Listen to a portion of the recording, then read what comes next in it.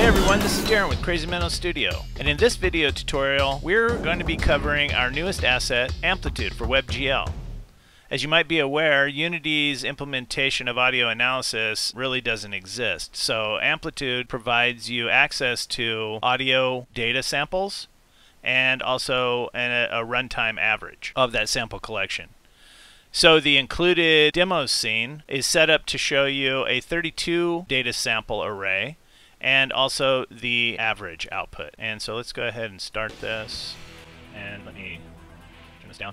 So you can see it's actually feeding each slot from that 32 sample array into one of these sliders, and then it's also providing you its computed average output. And as you can see, Amplitude obviously needs an audio source, and you can set the sample size right here. And just FYI, in this demo, if you set the sample size other than 32, you won't see any output in these first 32 sliders. You'll only see the average output. And then you can provide a boost. A boost of 0 is no boost at all. A boost of 1 is full-on scaling, where your data output is going to be all ones, all on. And then there's the absolute value checkbox here, and what this will do is convert the audio data, which is normally a -1 to 1 range, it will convert it to a 0 to 1. So we can quickly look at the script that actually sets up this demo here, and what we're doing is setting up public slots for the Amplitude component. And let's see, I believe this is on the canvas. Yes, here it is right here. So we're going to have the Amplitude component, and then the average slider, and then the array of 32 sliders for display of that sample array. And basically all it's doing is on each update it's grabbing and setting the average value of the sample array to that far right slider here. This is where the average is being written. And then it's looping through each of these 32 sliders here and depositing the actual data sample in that data array. And this is the check to ensure that our sample length doesn't exceed the length of the number of sliders that we have here. So if you want to run that with 64, you'll have to basically just take these, duplicate them, and then add them to the sliders array right here. Okay, so in this video, let's see, we're going to walk through basically setting this up. So we're going to have a slider that's going to present our average data, and it's going to basically modulate the value of that slider value. And we can look at that slider, and we can see that the slider value is being modulated by our Amplitude setup. So let's set all this up from scratch. This won't take but just a few minutes. Start with a new scene. Let's go ahead and add a slider, UI slider. Let's set this slider up. First off, let's put this guy right in the middle here. There we go. And let's, well, we're not quite in the middle, but that's good enough. Oh yeah, maybe we are. Let's go ahead and scale this up and give the slider a value so we can see what is going on here. And we don't need this handle, so let's get rid of all of that. And let's make sure our fill area, when we adjust our slider, 0 we want it to be all 0, and 1 we want it to be full 1. So let's go in here, our fill area needs to go to the max, and then why are we not popping there? Oh, we're beyond it. Okay, there we go. So 0 and 1. Yep, that looks pretty good. Okay, so that's all set up. We're pretty much done there. Let's create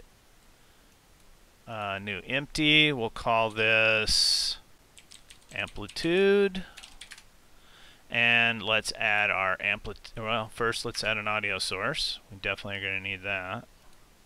And then let's add Amplitude. And Amplitude needs that audio source, so let's go ahead and link that in. It's not going to find it on its own.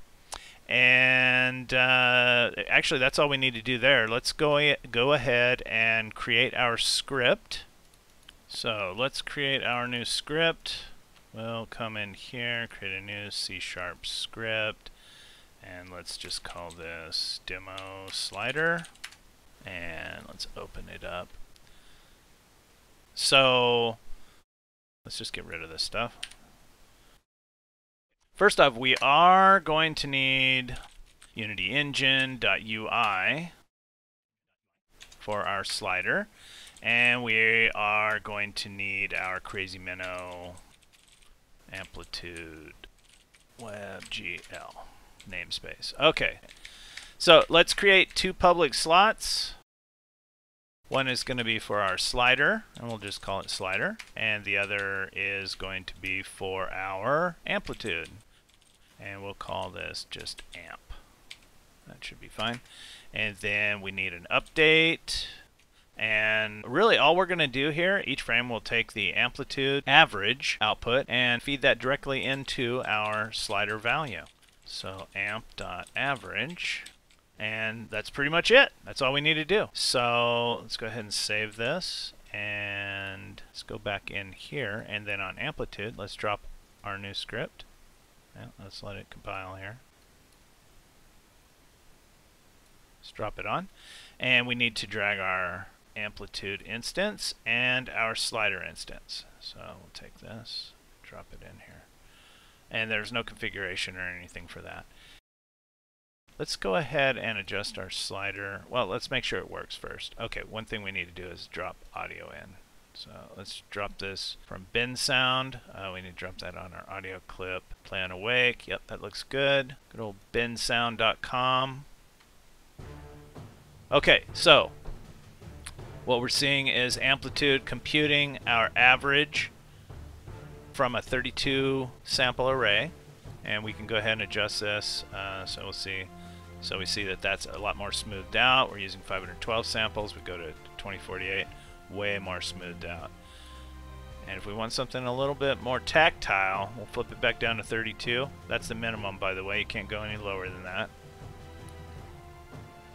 We get a nice responsive averaging here. So we can also make this look a little bit nicer. Let's make the background somewhat transparent. Let's actually make this, whoops, this background solid.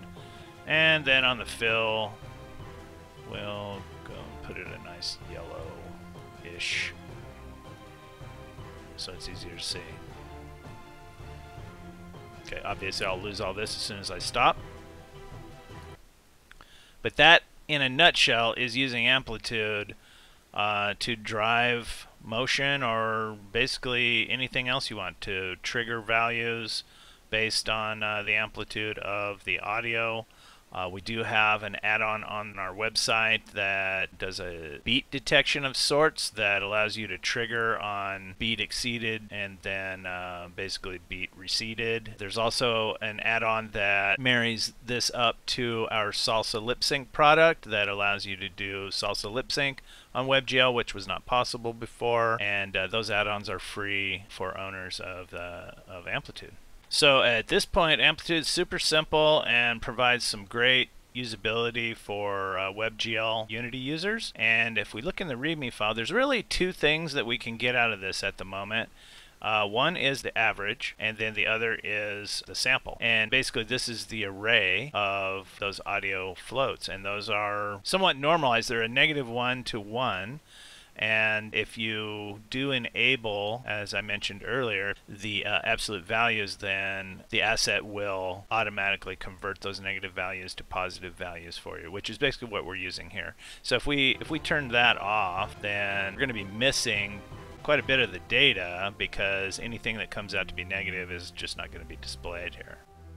Okay, well that's it for this video. I hope that was helpful, and as always, stay tuned. We should be publishing some more videos with some demos and other ideas on how to use Amplitude. Most likely there's going to be a video on hooking Amplitude up to Salsa and other neat things like that. So enjoy, and we'll see you next time.